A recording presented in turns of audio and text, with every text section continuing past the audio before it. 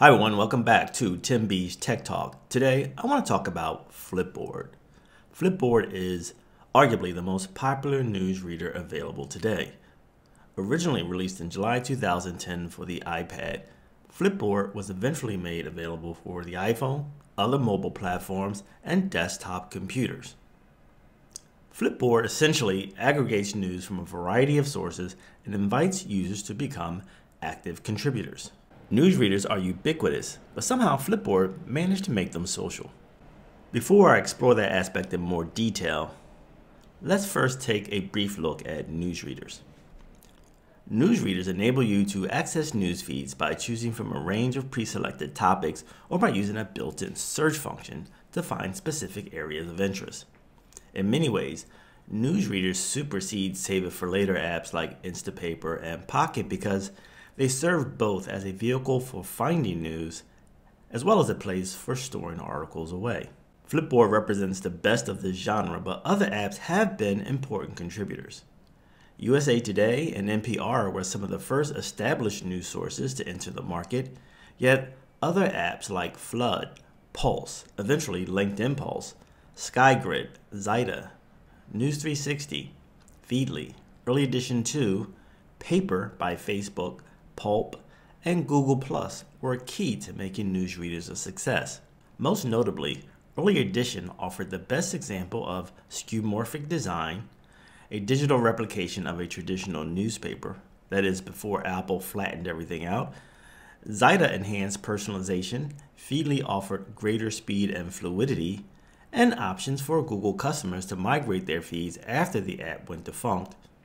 And Paper by Facebook superbly integrated Facebook feeds into a newsreader format. Pulse, however, was the first app to make the newsreader experience accessible through a browser, encouraging Flipboard to elevate its game. Apple News entered the market much later, building on the success of these earlier newsreaders, but taking a more top-down approach by introducing curation and subscriptions to increase revenue streams. Newsreader apps have greatly transformed how we access news today, but Flipboard figured out a way to make them social. Flipboard has been known for its tile flipping interface, but the most significant development came when the company introduced My Magazines. While smart magazines provide top-down curation, articles generated for you by topic, My Magazines consist of stories you collect and assemble in accordance with the theme or topic you choose. Essentially, you curate your own collection of articles and assemble them into your own magazines. There are no other newsreaders that provide that level of user-generated curation. So what is social about My Magazines? My Magazines are inherently social because they can easily be viewed by other Flipboard users, and it's very easy to set one up. First, start a new magazine. Second, give it a title and a description. The description is optional. And third, check the option to make it public so everyone can see it. Once your magazines are made public, people can subscribe to them, flip your articles contained within them into their magazines, or share them on social media. Even from an administrative standpoint, magazine owners can invite others to contribute articles to their magazines. Who can benefit from Flipboard?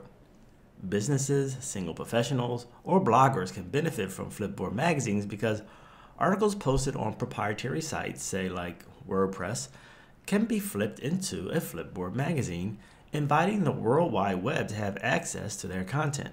And why should anyone limit themselves by posting articles on a dedicated site that only a handful of people will read? By setting up a Flipboard magazine to correspond with your blog post online, you can greatly increase your online presence. Furthermore, you invite people to actively collect and share your articles in ways you could never do internally through paid memberships and exclusive followers. Now, top-down models are useful when the intent is to make your content exclusive.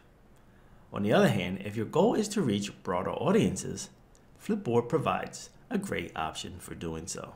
Anyway, that's my short synopsis of Flipboard. Thanks for checking out this episode, and please like and subscribe to the channel. See you later.